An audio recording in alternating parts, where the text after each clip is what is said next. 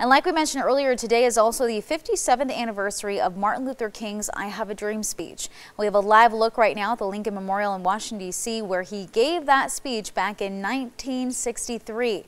It was a landmark day in the U.S. history with the Civil Rights March in Washington.